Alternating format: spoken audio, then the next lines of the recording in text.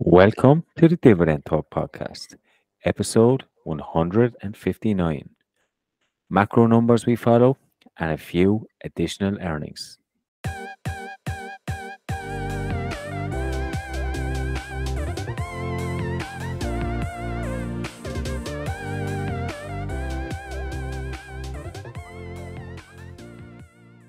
Whether you're a seasoned pro or just getting started, Dividend Talk is the place to be for insights, analysis, and unsalted advice on how to make the most of your money through dividends with our own unique European flavour.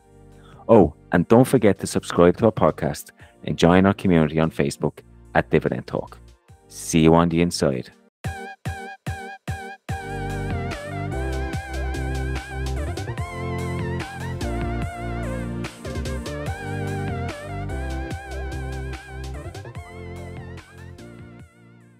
Yay, European DJ. How are you, buddy? Oh, really good. It's what is it today? The 11th of August already. The year goes so fast, you know. Do you know that in a little bit we're talking about Q3 numbers already in a few weeks, and then we start thinking about Christmas and everything. I mean, it's 11 August. Probably people are listening to this on vacation, but to me, when I see this and I think about the math of it, it's like, okay, 8 divided by 12, and it's closer to the end than to the beginning. It's crazy when you think about it.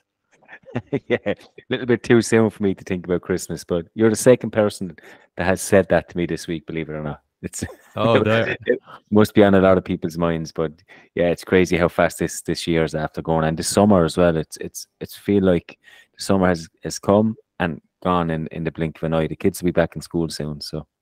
And then they say that dividend investing is for the long term, but the long term goes really quick, I can tell you.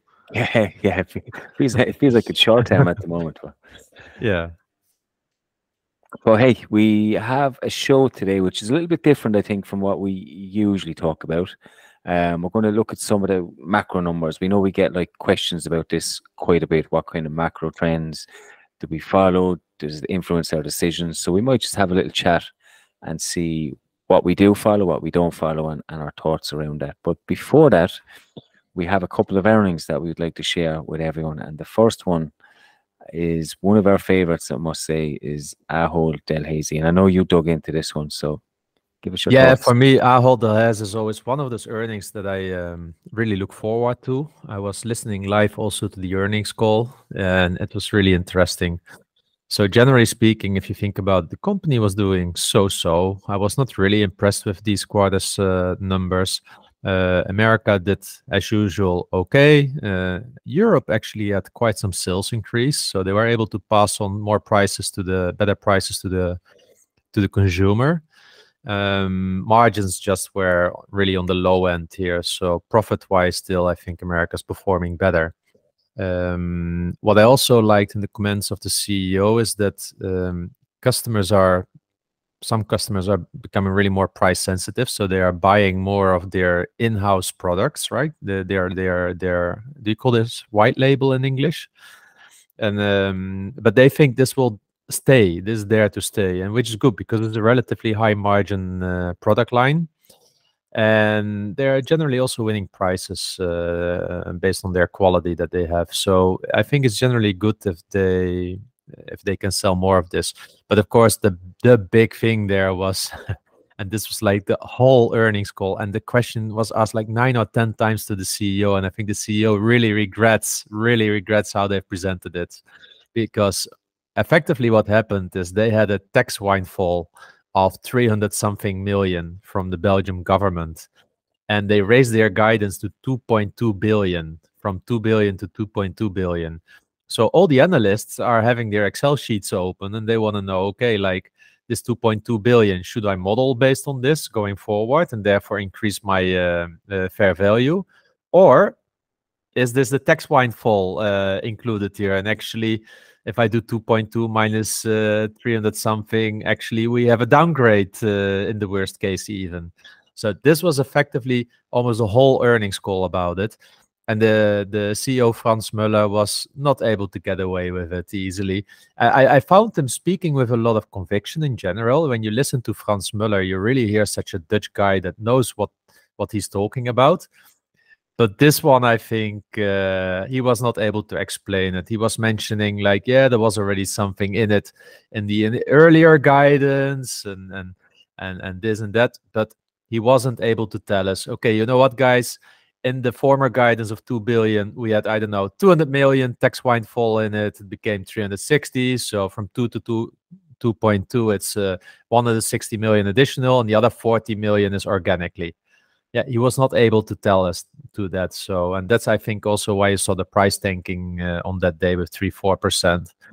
And I think, analysts in general were not too happy with that kind of lack of clarity, while he had to 4 times repeat himself, like, oh, apologies for if I wasn't clear, but let me try to explain it once again. Next one, apologies if I wasn't totally clear. It seems to, based on your questions, let me try to explain it a little bit from this angle. And this call just kept on going like this. So. Yeah, but why try to hide it? I mean, he's got clever guys on that call who know where that money has come from. Why not just I think he was totally caught off guard with this one. I think that because if you look at the slides, not in the earnings release, but if you look at the slide, it was straight away a really nice free cash flow delta compared to last year. Yeah, so not compared to their guidance. So that's what people were looking for. Really nice. So I think they really did their best to inform shareholders. But I think they were probably thinking like, okay, this is it. They can work with this, and they haven't thought like a shareholder or an analyst when preparing this information. I think that's where they make a mistake. I really give him the benefit of the doubt because generally speaking, it's a solid, no-nonsense CEO. So I think he just wasn't at all prepared for it, and probably didn't have the numbers at hand, or just didn't even think about how an analyst could look at this like that. But guys, there's a lot about the free cash flow. It's just, for me, it's entertainment, right? I listened to this. It's a bit too early for popcorn on the day, but with a nice coffee, my earplugs in, and I'm just enjoying it. But the biggest news, of course, was the interim dividend that was announced of 49 cents. It's, I think, 40% of the based on 40% of the earnings from last year. That's typically how many European companies do their interim dividends, right? It's a certain percentage. And I think in some countries, I read it once, I just can't find it back. It's even an obligation, I believe, that you are capped, but I don't know which country it was, maybe Germany. But it's a small hike of 7% compared to last year. But you need to know 3 or 4 years ago, they paid a 50 cents interim dividend. I think it was during COVID or something like that. So all in all, I would say actually good numbers. Yeah, just good numbers. It was just like a lot of noise around this free cash flow. And if you think about it, if you just really keep it simple, right? My fair value is around 26 and some change, and it's trading at 31 euro. But if you're a true dividend growth investor, you can look actually a little bit easier. Look, you get this company for 3.5% yield. It has a 5-year dividend growth track record of 11%. Clearly, it's a chowder number. I don't think it will grow with 12% going forward, but maybe with 7 or 8 on average. So you get like almost a chowder of 12, let's say 11. It has a payout ratio of less than 50. Yeah, the price to earnings is around 12. Yeah. So what are we talking about here? Yeah, if you don't own Ahold yet and you want a decent yield, 3.5% plus enough room to grow, a safe dividend, it's just really nicely valued, I would say. Yeah. Yeah, I wouldn't be so eager to say that this is overvalued, and I think you've explained it quite nicely, the different catalysts that they have and the different metrics they have. So I mean, you're fighting over change here, really, if you're waiting for it to come down. But yeah, personally, if I didn't have any Ahold, I would be straight in at 30. No fear of that. Yeah, exactly. So this for me, Ahold is the company where I really have passion behind it. So it was nice to read up again. And it's just the quarterly earnings, of course. Yeah. But another big one, I say the big gorilla, of course, in the insurance industry was Allianz. Ooh. And remember, 2 years ago when they had this kind of pension fund, retirement fund, or retirement money that they lost for the teachers or something like that in America. Yeah. Well, I think they have that a little bit behind them. And what I really liked, and I looked into the numbers again, simply said, is their property and casualty business and the life health insurance business line. And that's what people need to know. This is really where they earn their money. Yeah. And these businesses have been on fire from that point of view. And I'm talking on fire, not like a growth stock like Palantir. I'm talking here about a slow growing company. They were able to grow their their income, their revenue and such about 8 and 6%, and then the net income even around 33% based on this, or 22%. Sorry, 22%. So that's really where they earn their money. And if you then look at the asset management division, what is it? It is like 700 million compared to the other two business units that are bringing in 3.1 billion combined. So I think the asset management business is not something that really worries me so much anymore, because after the teacher scandal, I felt like, whoa, we have a big liability here, but actually it's okay. And what I really like about, right, their 6-month earnings per share is €11.40. Guess what the annual dividend is? €11.40. So the next 6 months, they are just earning safety for us, dividend safety for us. And that's what I love about this, right? That they have already like earned the dividend for us for next year effectively. So pretty much a safe dividend, in my opinion. You can get it for a 5.2% yield here. Also, I think around a fair price, around 219. So again, it's not a screaming buy, but I mean, if you also don't have some Allianz and you want to have some Allianz, expect really slow growth as a company, equally so in the dividend. But it is at least a nice dividend yield in this high interest environment. Yeah, nice results from Allianz, and it's always good to have your dividends covered nice and early to take away. Yeah, exactly. You want to have them covered after the first quarter already, right? Yeah. But how often that happens? Yeah. Nice one. So I think the last company then, another gigantic European company, is Siemens, released their Q3 earnings as well. And they've had a pretty decent quarter as well. So you can see that their order numbers rose by 15%, which helped their revenue grow a total of 10% up to 24.2 billion, which is quite something. They are industrial business sector is what they're most proud of.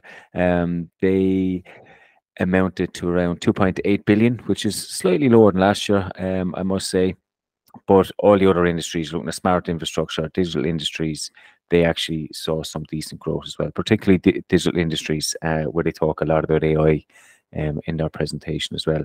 Net income increased to 1.4 billion. They made a loss this time last year of around 1.5 billion, and I think that was due to the Siemens energy investment as well, last year's loss. So this year it's a positive number, 1.4 billion, and their cash flow is around 3 billion as well, which is a 29% rise from last year.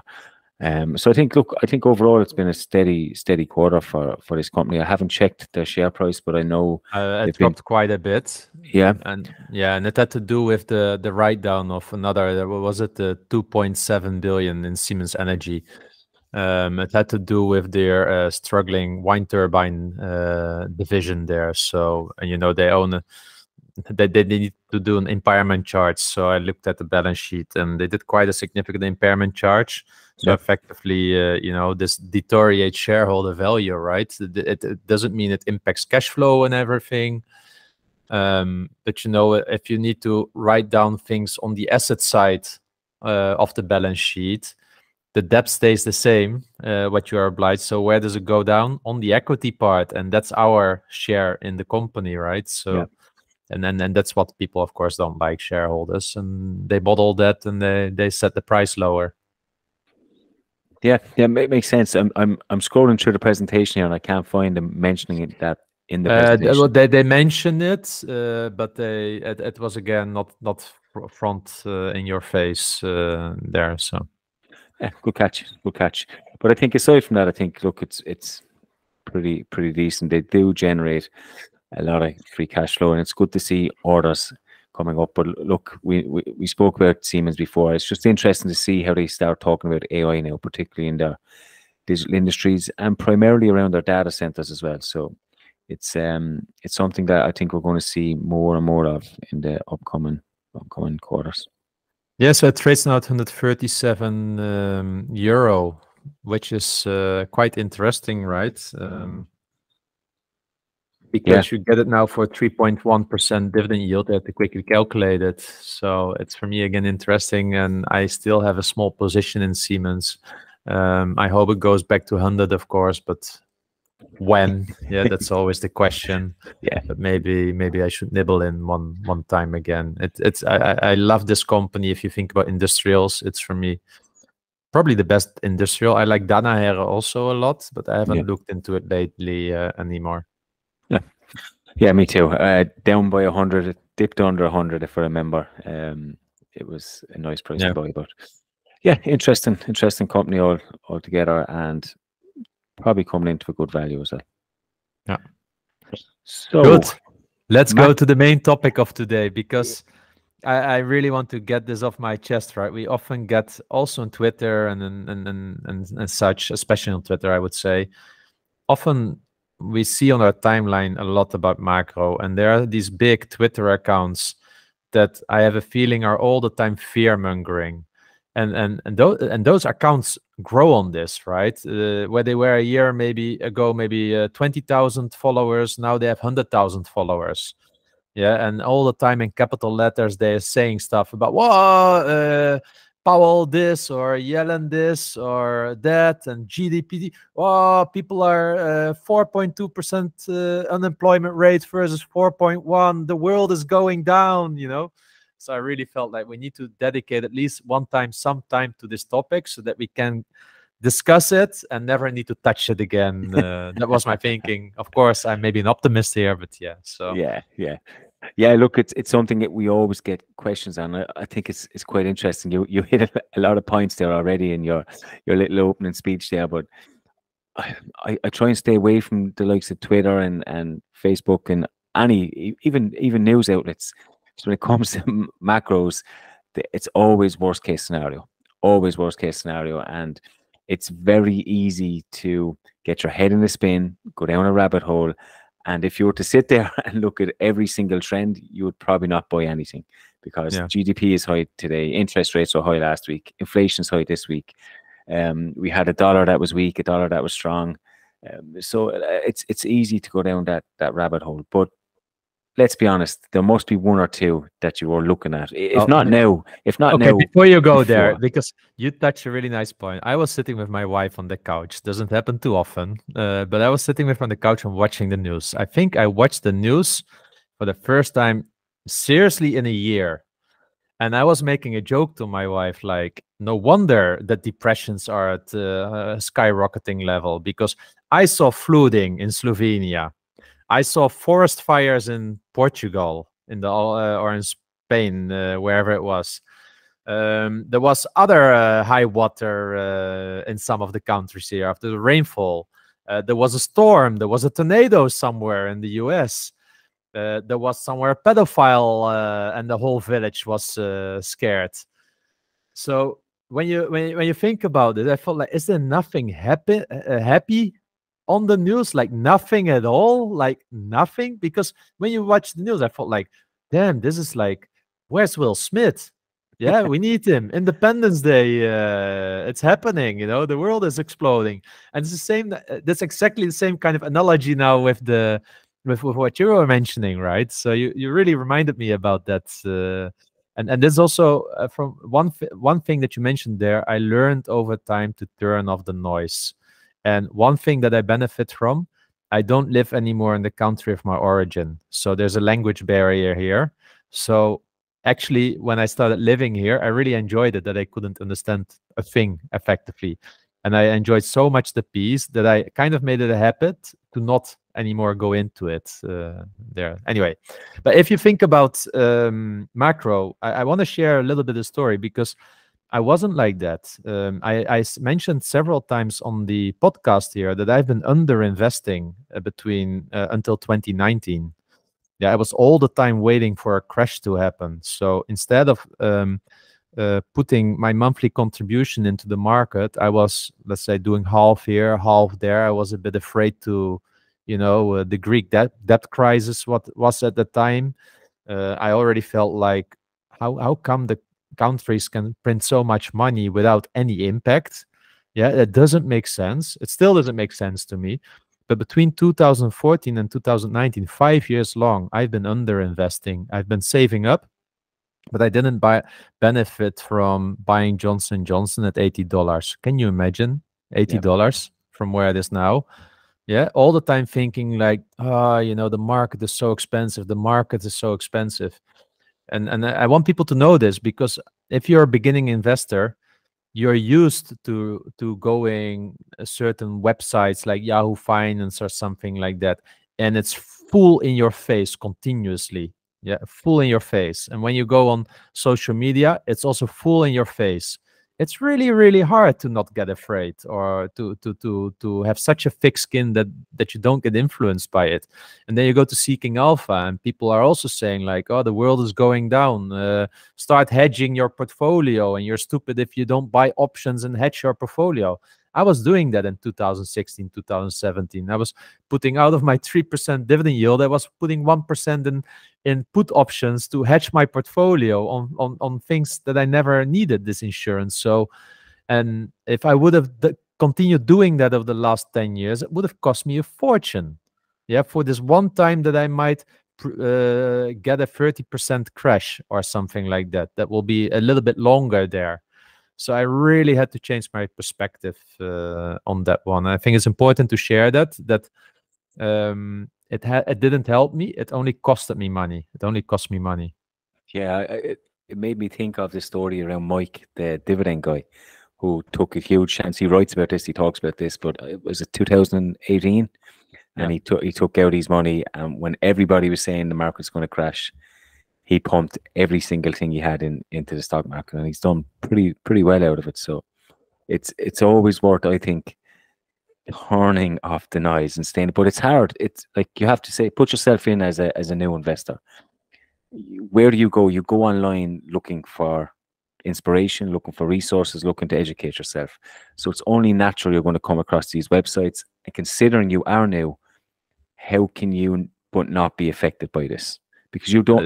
No, you don't need know to gain anything. the experience. You need to gain the experience and lots of learnings. There's no other way. There's no other way. Or listen to Dividend Talk. Yeah, we'll tell you.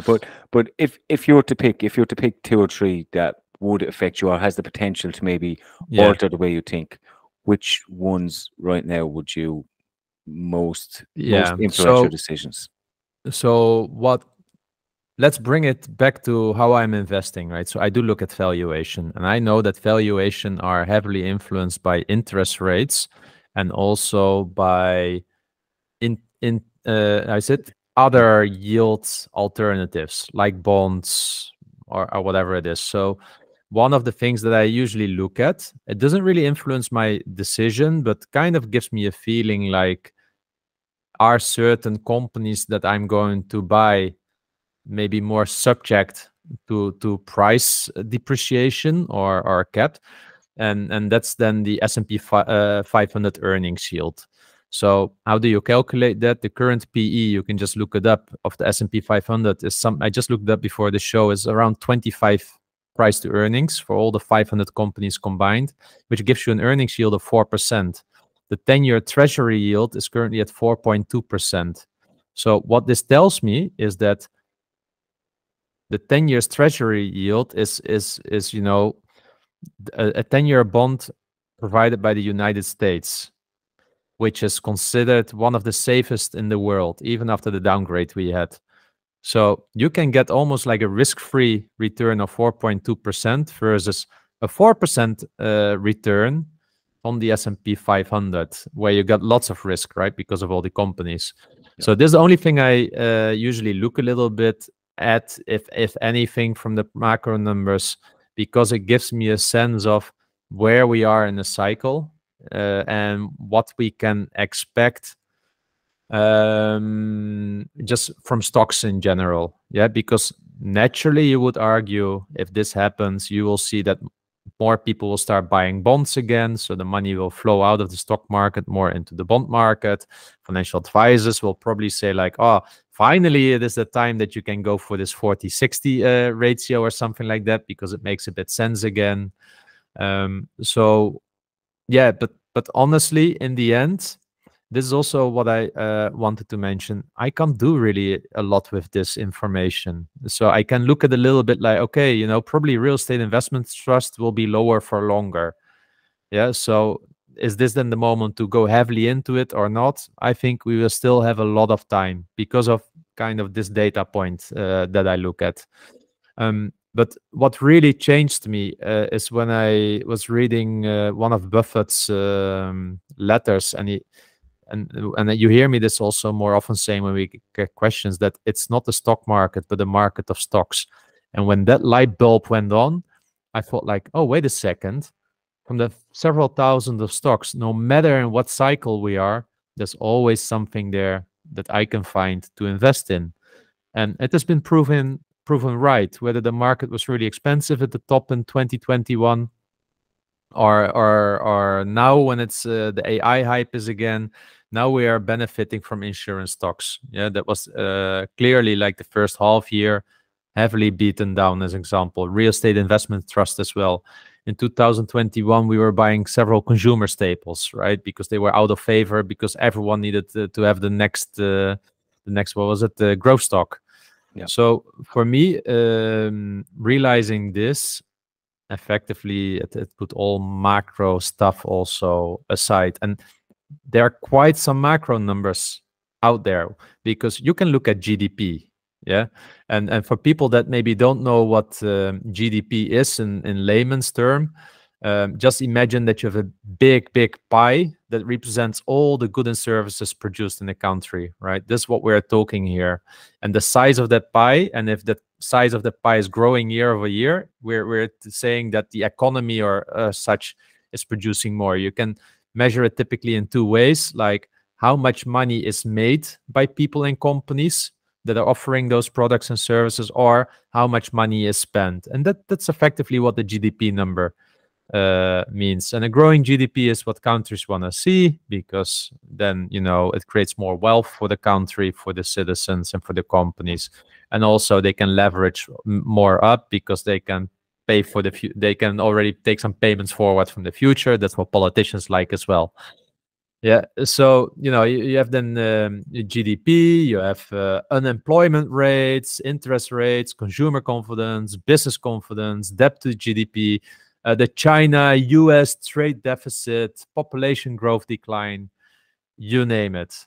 Yeah, and this sells a lot, this information, and I've been able to turn it all off, and I can tell you it's really peaceful in my mind. Yeah, I was just listening to you talking there, and like my first thought is you're talking about GDP. As a dividend growth investor, how does that affect me? Like realistically, how does that affect me?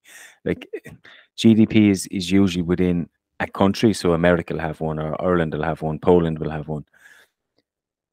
But our companies are multinationals, so Yeah. so they're not just based in one region either. So Yeah. if one part of the world is not producing as much, if their goods and services are starting to slow down, then another part of the world is probably starting to boom as well. Yeah, and if not, then we're all screwed. So yeah, so yeah, I don't know how something like that would affect me as a dividend growth investor, but some of the things that genuinely that would make me think a little bit more is inflation that we've had, or that we have. Sometimes currency exchange rates, but not so much. I think we spoke about it on the show. It does even itself out over time, but it can influence whether if I had a 50-50 chance of buying European or US, and depending on how the dollar is performing, you could go to US. Some tax policies and regulatory changes, particularly in, say, utilities and REITs. They're probably the only four I would consider. Are those macro? Those are external influences, right? Yeah, that can influence an industry and be kind of depress the industry for a longer time, right? Yeah, probably they're probably a cause of Yeah, macros of certain yeah, situations. They're an effect. They're not yeah, the main things. Like so, inflation is probably yeah, the only one there that you could say is macro related. yeah. Yeah, so GDP, to some extent, it matters because, for instance, why am I investing in US and in some European countries? Because I believe that those countries where those companies earn their money will generally do better 10 years from now compared to where they are today. So there are companies that we have blue chip companies that they're mature. Like even a new business line doesn't give a lot of incremental revenue. So those companies' revenues are typically growing around inflation rates, but you really need GDP to grow for those companies for them to continue growing revenue and therefore earnings and dividends. So it does matter, but it doesn't matter on a day-to-day basis when you're watching CNBC or any other thing. This matters for me on a 10-year basis. Like, can America have a larger GDP in 10 years from now than where they are today? Yeah, I believe so. And I also believe that for the Netherlands. I even believe that for France, that they that they can have that because striking is already how you said priced in there. So yeah, and so, but it's not something on a day-to-day basis that I look at. And how does inflation matter to you, if I may ask? So inflation for me matters because pretty much it erodes the purchasing power of all future cash flows, and that could obviously affect your dividend, and also your valuation. We value companies based on a discounted cash flow model, and you make an assumption maybe 2%, 3% a year inflation in that. But if we're in a high interest, a high inflationary environment for a longer period, those models go out the window, and Yeah. you're But do you mean potentially. inflation or interest? Because usually we use interest rates in DCF, and inflation can trigger higher interest, like we have seen, right? Yeah, pretty much. Yeah. Pretty much, yeah. Yeah. Full on the face. 17% last year inflation, and the interest rates for my mortgage are now around 8%. So yeah. But like one of the things I would look for, particularly with companies, is and I've been looking at it when I read through the reports, is can they actually pass on them costs to the consumers? Because we've seen that in some companies. Yes. Some companies Yes. are struggling quite a bit to actually pass on those costs, and then what happens? They have to eat into their cash flow, and sometimes actually take out Yeah. debt to finance that. So it would technically influence some of my investment decisions. Yeah, and those are especially companies with brands strongly in the B2C, like Albert Heijn from Ahold Delhaize. Yeah, they get a lot of scrutiny in the press. Yeah, But if you're in the B2B like Microsoft, yeah, it's a different level. yeah, total different story, right? Yeah. Yeah, so honestly, Derek, this is all that I can talk about macro. It's more than enough. Sometimes on Twitter, I like to tease a little bit those big accounts, but other than that, I can't lie awake from it. Really not. Yeah, I If, think. I have no influence, by the way, on it. Yeah, and if it would influence my dividend growth investment strategy, we're starting to talk here about timing the market more, because that's maybe where it's interesting. On the short term, you can time maybe the market a little bit with that. But even so, if I look at all these pundits that have been saying there is a recession coming and everything, I mean, it's the most predicted recession, and it still hasn't happened. Yeah, yeah. Look, I mean, if I was to give one piece of advice, it's probably just focus on financials, but focus on the balance sheet. If Yeah, there's going to be a period of turbulence that you're worried about, companies with strong balance sheets usually do well in the long term. exactly, exactly.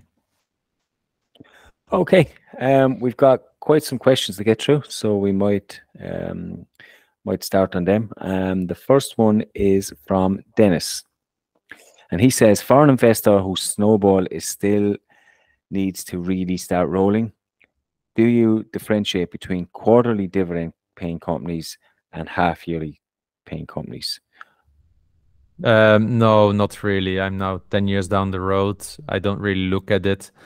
I have some months that pay me more dividends than other months, like May, as an example, because of my European holdings. But I get the question, right? Ideally, you want to have the money as quick as possible, not waiting a whole year from it, so that you can benefit more from dividend reinvestment.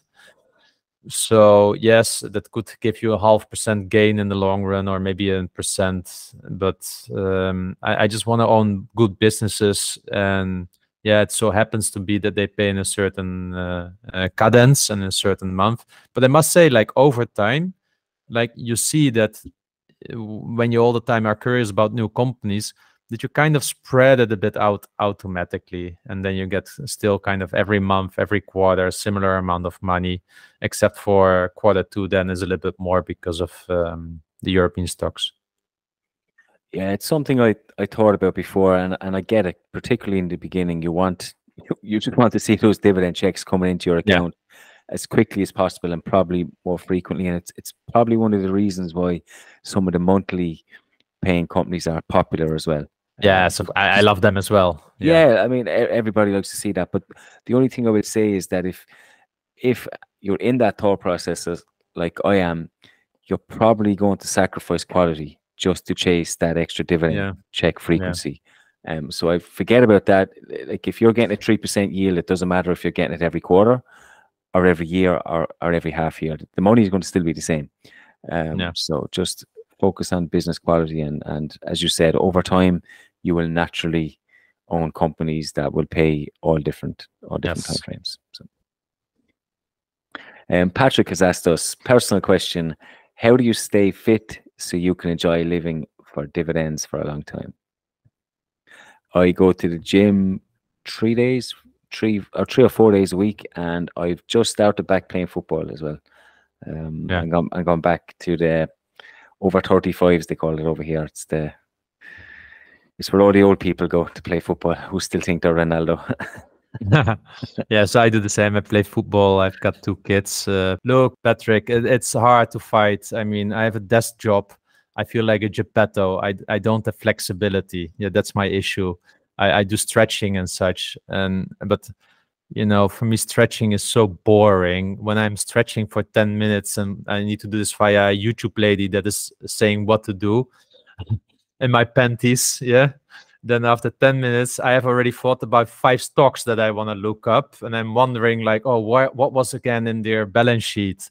Yeah, so I don't have the patience to just sit and do the stretching. So I think I just need to get really filthy rich so that I get a massage person that can just massage me all the time so that I get the flex. But other than that, it's sporting.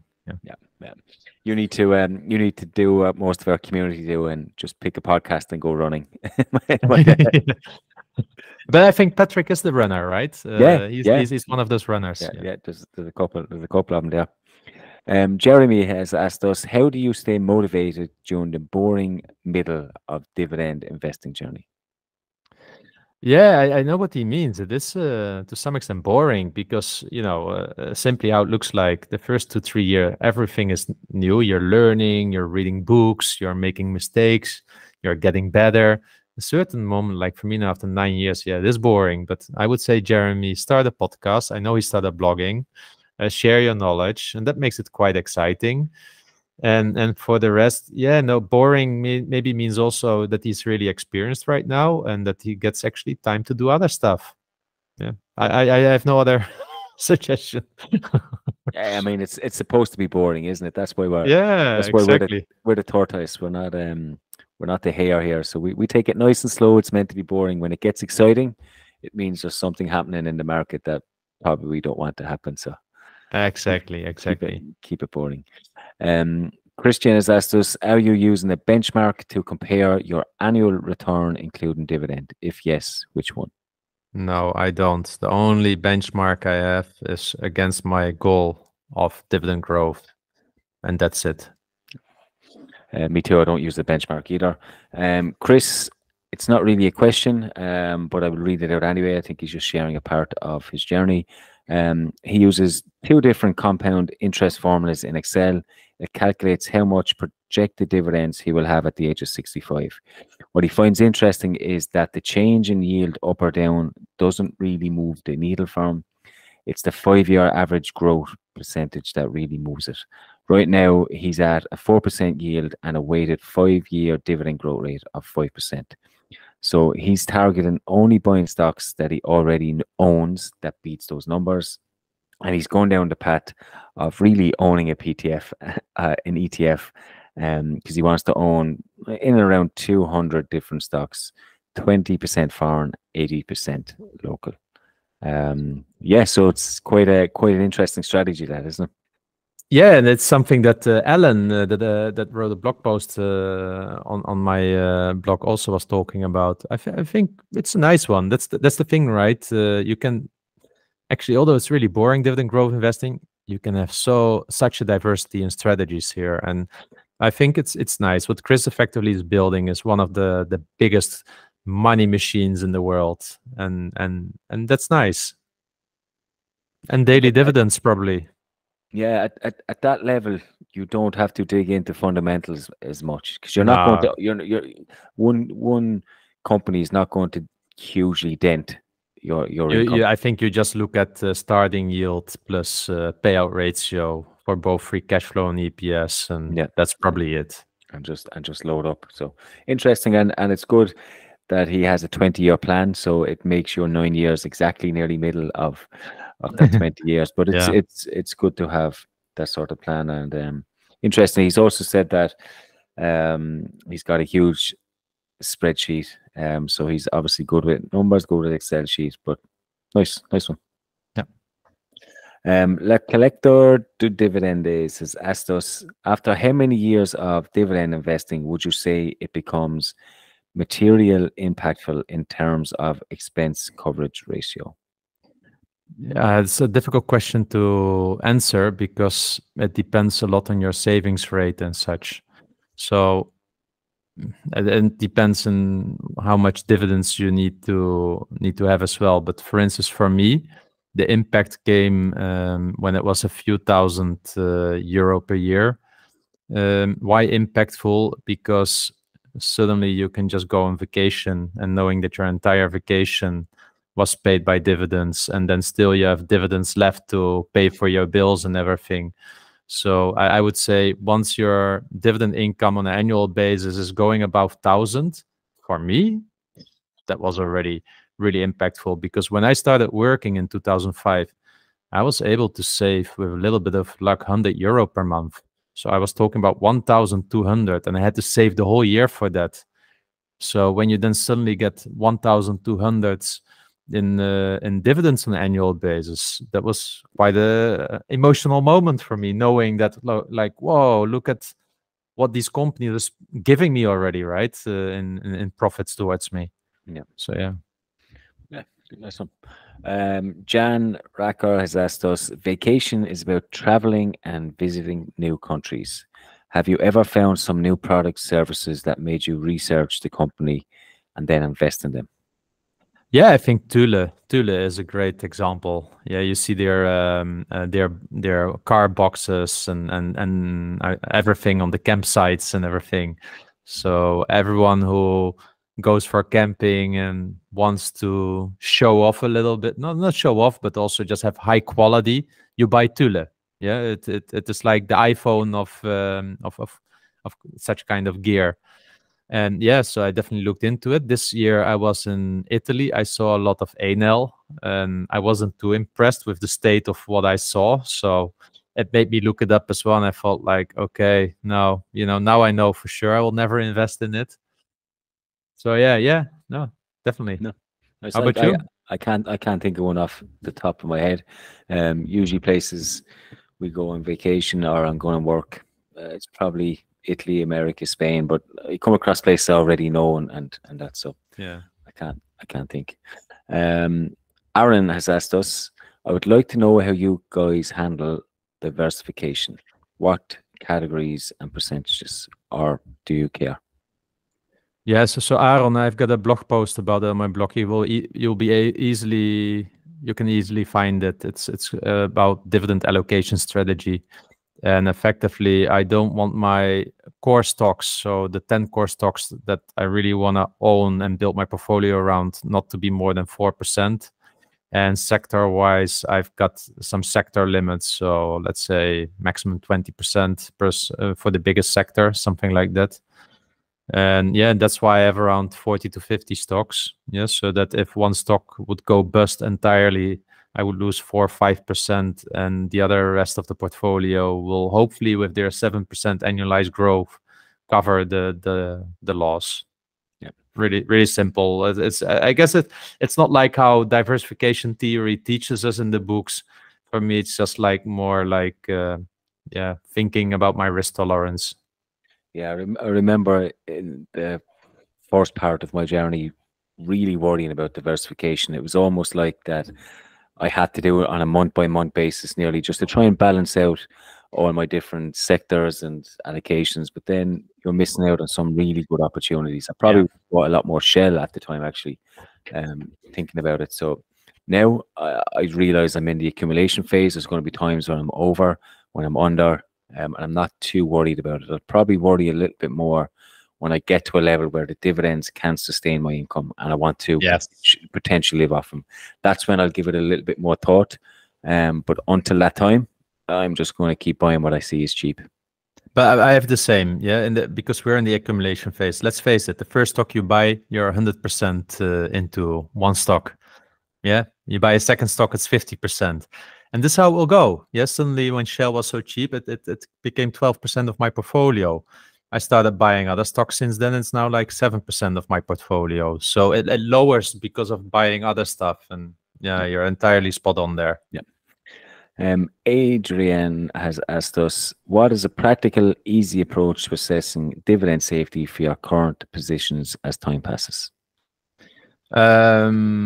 So first of all, look at the, I said, so if you really want to take it easy, I would say check the, I said the credit rating of the company. It tells you something about the financial health of the company. But honestly, it's a bit what I mentioned earlier. One, do you think that I said the company will be better off 10 years from now than where it is today? Good. That means it has growth potential. Two, is the payout ratio, let's say, around 60% or lower? And three, what does the credit rating tell you? If you don't want to look into financial statements, I think if you look at those three easy ones, then you know that you have a company that's probably going to grow. The dividend payout ratio is relatively low, and it has a healthy balance sheet. Nice and easy. DG Investing has asked us, hey guys, EGI, I went through your blog, and in one of your annual reports, you mentioned that the organic dividend growth of your portfolio should be equal to 6% on a yearly basis. How do you calculate this organic dividend growth? Yeah, that's a bit tricky, and but I found it so important because portfolio management tools don't really do that you get available online. And people say like, I grow my dividend by 25% year over year, but they of course invested a lot of cash, and I do the same, right? You see in my pictures that as well when I share it. But DG Investing, what I did effectively, I looked at my holdings, let's say 31 December 2022.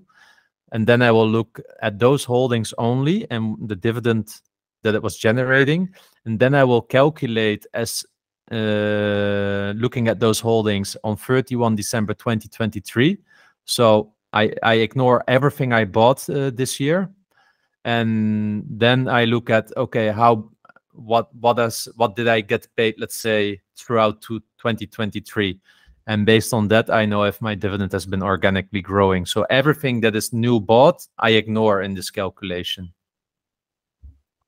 Cool. I hope that's clear. Eric has asked us, what is your view on fixed dividend versus a variable dividend that is dependent on NI? And I'm assuming NI here is net income. Net income. Yes, I don't really understand the question as such, but let me say it. Let me translate it like this. I assume that he's talking here about For instance, a 40% payout ratio based on earnings dividend versus a dividend that is, how is it, kind of having a dividend growth policy. And then, of course, I like the dividend growth policy. But Eric, I don't entirely get the question. Sorry. That's okay. Simon has asked us, is there a stock you would label as the drunken dance your friends will never let you forget, i.e. you immediately regretted your decision purchase? Well, I never had it after directly buying, but I did have it after a while. And for me, I think the best is Tupperware. Yeah, I honestly thought that Germans would continue to love having Tupperware parties, but I think that generation is slowly dying, and you could see it later back in the numbers of Tupperware. Yeah. My ones are not related to dividend growth investing, but I have two in my portfolio. They must be in there now 18 months, but Solo. So they're like Solo Mechanica. They're a car on 3 wheels. I don't know how that's ever going to take off. It's like Del by Trotter. So that is tanked. And the other one is Wish. And we all know Wish, that when you buy something on Wish that looks like it's going to be huge, it comes like in miniature size. So they're the two I would say that are definitely the drunken dance your friends will never let you forget. Nice one. Jack has asked us, what made you choose a dividend growth strategy over investing in an S&P index fund? And that was easy. We have something in Ireland called a deemed disposal rule. I absolutely hate it, which is why I never invested in index funds. And it led me naturally down the path to dividend growth investing. Yeah, and for me, I realized that I'm not good in investing in itself. I think, I don't know how to time the market. I don't know when to sell a stock based on price. So if it comes to share prices, yeah, I'm just bad at that. And dividend growth investing is so much easier from that point of view, because of course it takes work compared to investing in ETF, but yeah, you can just, the selling rule is simple when it cuts the dividend. Yeah, so it makes it so easy, these kinds of things. And secondly, I mean, seeing those dividends coming in, I mean, it's love on first sight for me. So, and when you're in love, you look through pink glasses. You don't think rationally. Love is in the eye of the beholder. So, yeah. We got a question from the Wal Van Blurk. I don't know if I pronounced that correctly. I see you laughing. But hey guys, what are your views on business development companies, BDCs? He's given an example of Horizon Technology.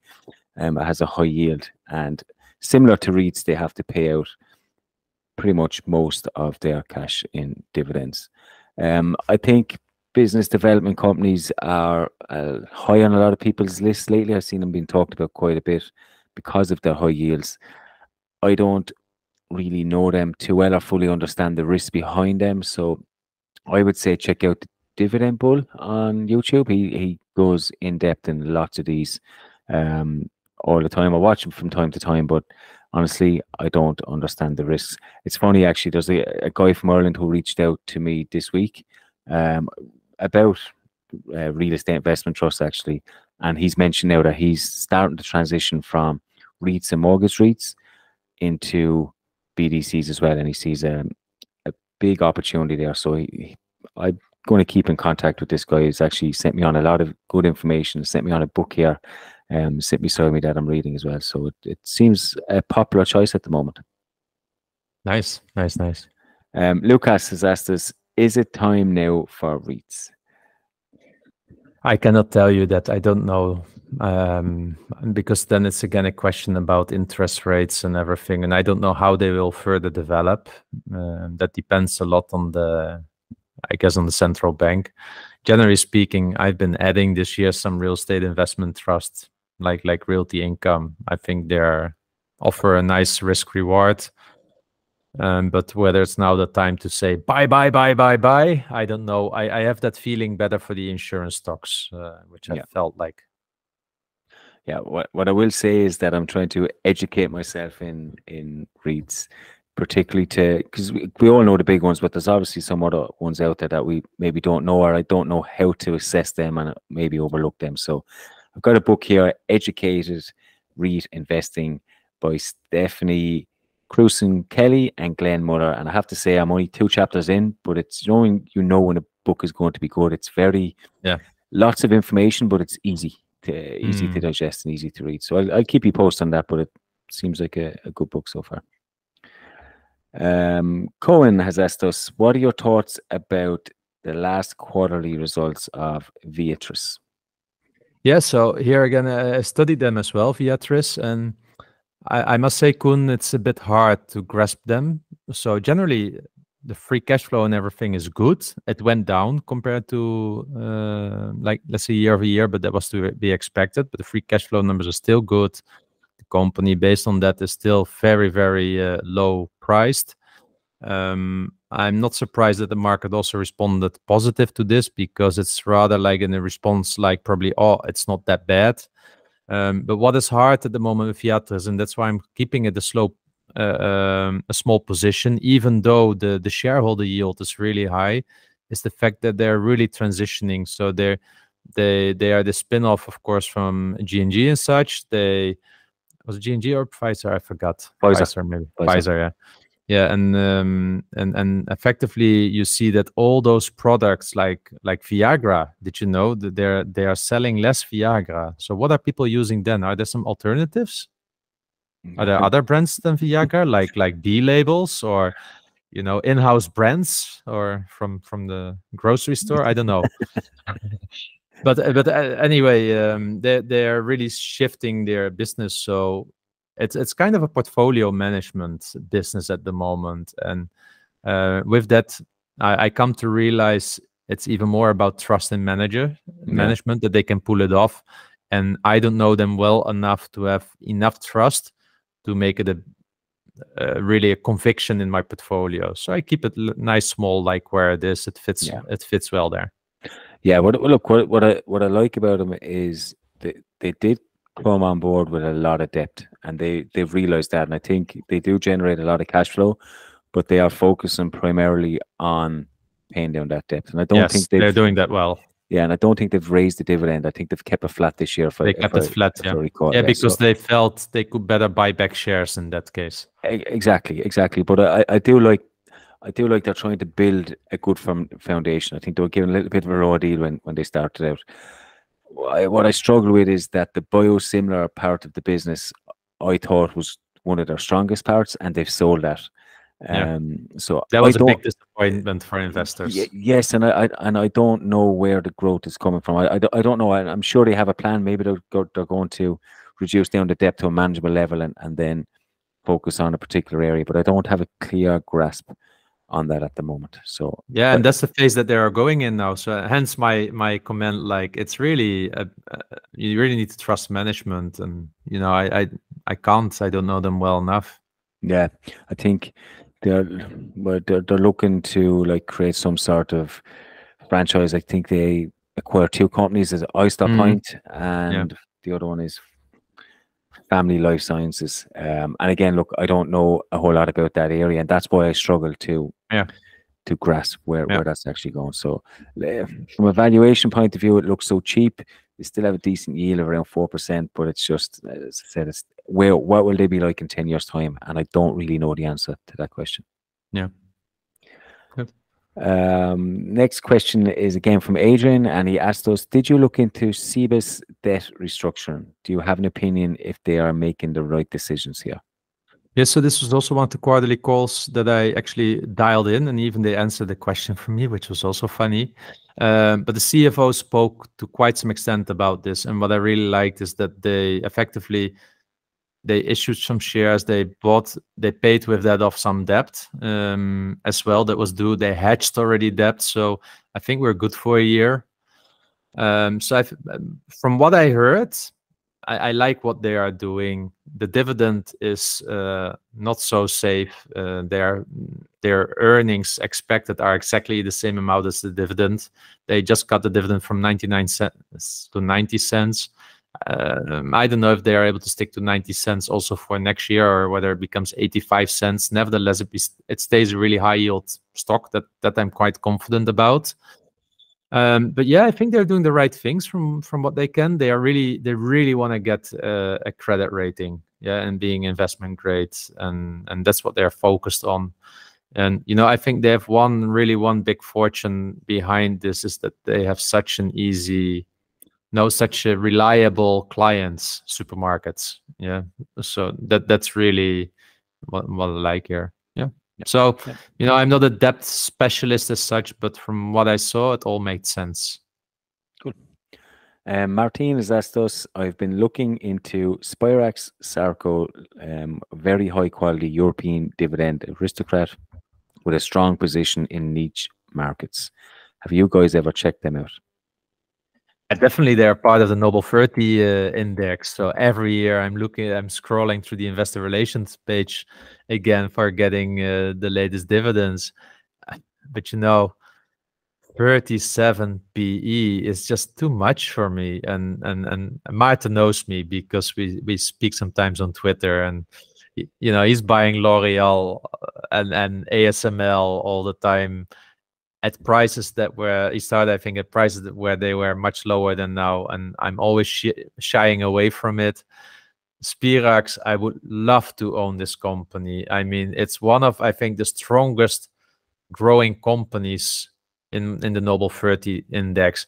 And what are they doing? They are doing some services and engineering around health and safety and such. So, I mean, can you imagine that's growing so fast, such a company in the UK? For me, it's impressive, really impressive. Yeah, I briefly looked into them before, and if I recall, they are heavily into like industrial fluids and steam. So it is quite a niche market, and they're probably the biggest, if not the only player in that field. So there's probably a lot of growth prospects for them. It seems like it would be a hard industry to penetrate, if just from a brief overlook outside. Yeah. But, definitely, I've seen them on your Noble Index, so they obviously an aristocrat, but that's as far as I got with them. Good. David A has asked us, I've started looking into Siemens AG, but it seems a bit overpriced. What are your thoughts about it? Yeah, I think we spoke about it earlier. I think they seem to be kind of reasonable, but this is cyclical, so I'm kind of confident that we will see better times ahead to buy. Caspar has asked, you have invested in Rio and BHP. What are your take on these stocks? These are cyclical and not dividend growth stocks.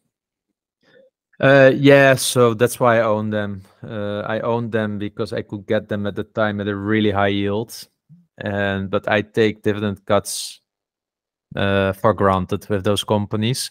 But over time, those dividends were really, really juicy, and they have helped me to reinvest them elsewhere at attractive prices. And that's why I also can look at it, right? Let's say Omega Healthcare, my portfolio, the dividend has been flat for years, I think, but it spits out almost a 9 to 10% every single year. So if I reinvest that, I get like 9.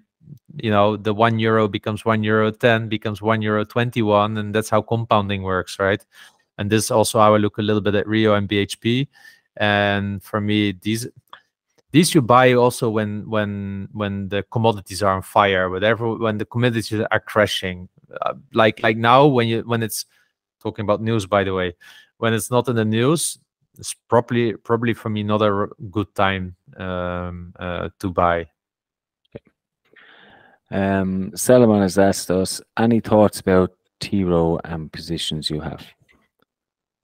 Yeah, I like T-Rowe, and I bought some more not too long ago. So their asset under management have found a floor, so it went also a little bit up again. So the payout ratio is now on the high end, of course, because of this. But clean balance sheet, no debt. So I mean, if I didn't have any stocks, I would probably in T-Rowe I would probably add some more. But I don't want to buy everything in 1 year like a full position. I usually do it over multiple years and spread it out.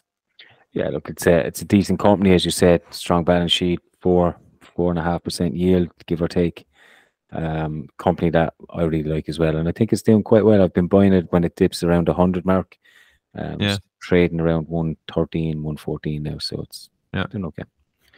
And last question of the day goes to Bass Erlings, and he asked us, what are your thoughts on United Health Group? So I've been seeing United Health Group already for 5-6 years on my screeners and such. I never bought it for a simple reason. I don't understand why Americans are accepting to pay such high prices for their healthcare.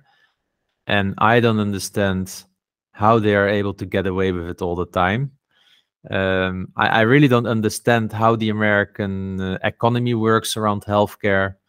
So I just don't understand that. But for me, it feels like this is one of the, like how I said, every time when we talk with Americans, you probably have the same. You hear them complaining about their healthcare costs. Yeah. So it must be some of the most hated companies by citizens, and like probably like tobacco stocks. I don't know. I'm not American, right? And this company is able to grow at really good rates. So I just don't understand it, and that's why I never bought it. Yeah, but if they have no choice but to pay, then the company has no choice but to grow.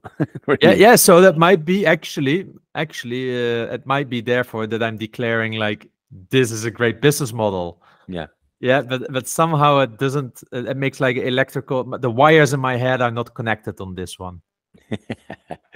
Nice. Okay, that was the last question. There was quite a few to get through. Thanks a million for all your questions. There was a couple more, I think. We will save them for next week. Thanks again to European DJ. Your thoughts and insights are always appreciated, my friend. And we will see you all next week. Remember, both of us at Dividend Talk are not certified financial specialists through formal education. We are just two guys sharing our journey for inspiration and entertainment purposes. Hence, this is not investment advice. Although we do our best, we can't promise that the information discussed is always correct, nor appropriate for you or anybody else. We always recommend that you do your own due diligence and be accountable for your own choices. As we always say, you can't borrow conviction from others. Last but not least, by listening to our podcast, you agree to hold us harmless from any ramifications, financial or otherwise, that occur to you as a result of acting on information provided in this podcast.